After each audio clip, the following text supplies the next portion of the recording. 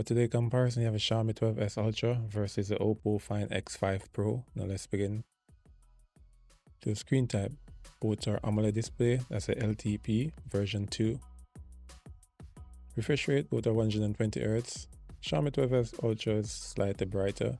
Pixel density, 525, 522. Resolution, both are 2K screen. The Oppo, just slightly better aspect ratio, tiny bit. Screen size, both are 6.7 inches. 7.3, trust me, I won't know the difference. Protection, both are Gorilla Glass Victus, so you know you're getting extra protection. It's hard to tell which screen is better, so I give both the same screen type.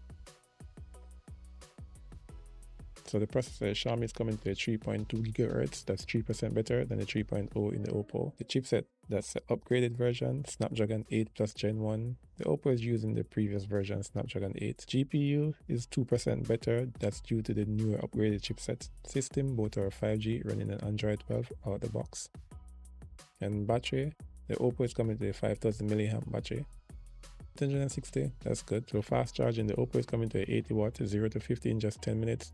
The Xiaomi 67 watt, that's ideal, less than 1 hour to charge. Now for the camera.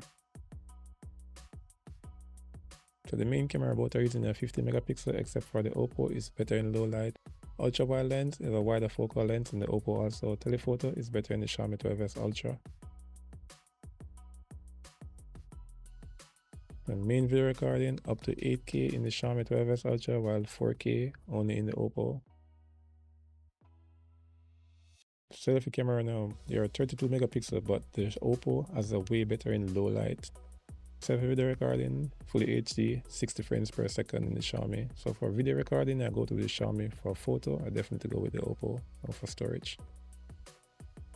The memory card is not supported in neither of the devices. High-end device nowadays starting to do without memory card. UFS, yes, fast 3.1 in both devices. The RAM, 12 GB of RAM, DDR5 in both of them.